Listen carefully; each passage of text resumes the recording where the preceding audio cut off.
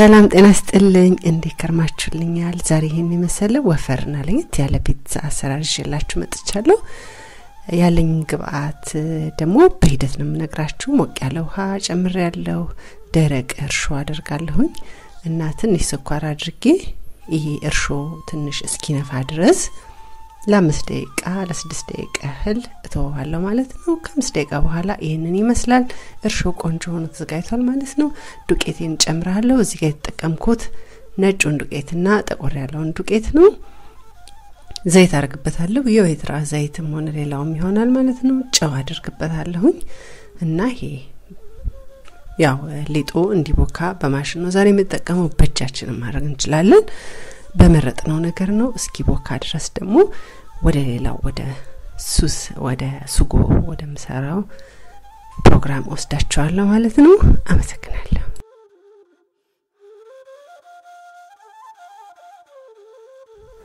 ለሱጎ ደግሞ ያዘጋጃቸው ግብአቶቼ ነጭ ሽንኩርት 2 ፍሬ ነጭ ሽንኩርት አዘጋጅቻለሁ የመጥበሻ ቅጠል እዚህ ጋር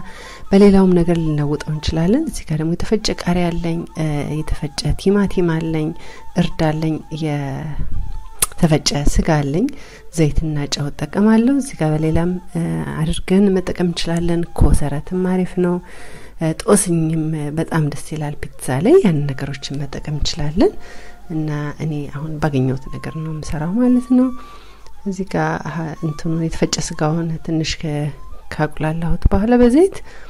ነጭ ሽንኩርት ጨምርበታለሁ ሮዝማሪን ከትፊያ አደርግበታለሁ እና በመቀጠል ቲማቲምን ማደርገው እዚህ ጋር የተፈጨ ቃሪያ አለኝ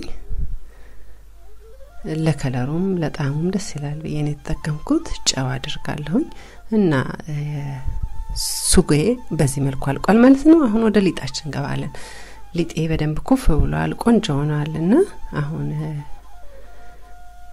ወደ ወረቀቴ ላይ አድርጌ ወደ መጋገርበት ወረቀት ላይ በደንብ ዳምጠዋለሁ ማለት ነው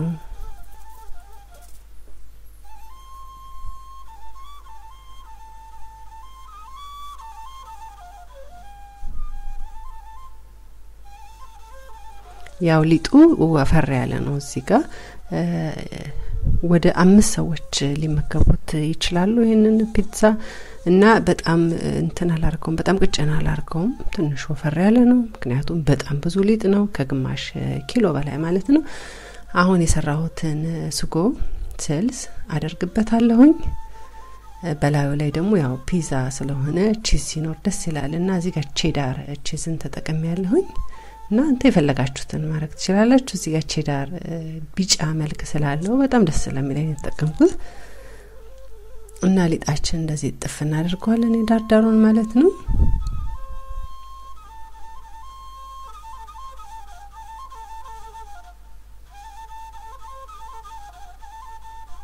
በመቀጠል ትንሽ ትንለዋለሁ አጣብቀዋለሁ ያው እንዳይላቀቅ ማለት ነው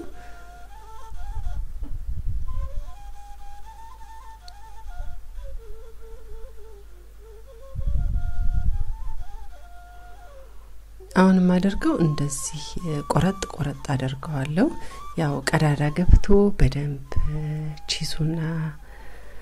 ስጋው ሱጎ ማለት ነው በደንብ እሳት እንዲያገኘው ነው በሁለተኛ መልኩ ደግሞ ያው ደስ የሚል ለአይናችን የሚያምር ቅርጽን ይዞ መጨረሻ ላይ እንዲገኝልን ማለት ነው መጨረሻ ላይ እና ሲበስል ደግሞ ሁሉም አቅጣጫ እኩል ይበስላል ማለት ነው እንደዚህ ትንሽ ያው የንፋስ መግቢያ የእሳት መግቢያ ካደረግንለት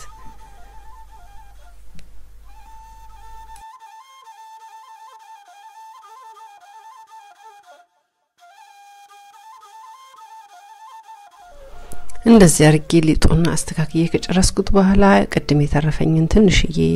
ሶስ ስልሱን እዚህ ጋር አድርግበታለሁ እዚህ ጋር ካልተረፋችሁ ደግሞ ማትፈልጉ ከሆነ ቲማቲም አድርገን የተፈጨ ቲማቲም ለፒዛ የሚሆን እዚህ ጋር ቀጥለን መስራት እንችላለን ማለት ነው በመቀጠል ትንሽ ቼዳር አርጌበታለሁ ቪዲዮ ሳልቀርጸው ረስቸዋለሁኝ ከዛ ሌላ ኬዘም አድርግበታለሁ ሌላ ቺዝ ማለት ነው ይቅርታ በጀርመንኛ ነው ኬዘ ማለትና ሌላ አይነት ቺዝ አድርግበታለሁ ትንሽ ያው መልኩ ላይ ደስ እንዲል መጨረሻ ላይ የኔ ቢጫና ነጭ ቀይ ሲደባለቅ ደስ ይላልና ለመልክ ነው እዚህ ጋር እና ቃሪያ የተለለቁን የፈረንጅ ቃሪያ ምንለውን ከታትፌ አድርጌበታለሁ በመሃልም ትንሽ ያረንጓዴ ቃሪያ አድርጌያለሁ ለቅርጽ ማለት ነው በመቀጠል ደግሞ የእንቁላል ቢጫውን አካልና አስኳሉ ማለት ነው ወተት አድርጌ አንድ ላይ አቀላቅዬ ዳርዳሩን ቀባዋለሁ ምክንያቱም ይሄ በሚበስልበት ጊዜ የማብራትና ቆንጆ የሆነ መልክ እንዲያመጣልን ማለት ነው ድርቅ ብሎ ሳይሆን ደስ የሚል የሆነ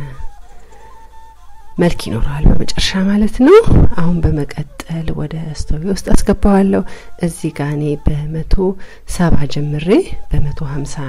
ዲግሪ ግራድ ነው ያደረኩት 20 ደቂቃ ፈጅቶብኛል እና መጨረሻ ይሄንን ይመስላል ማለት ነው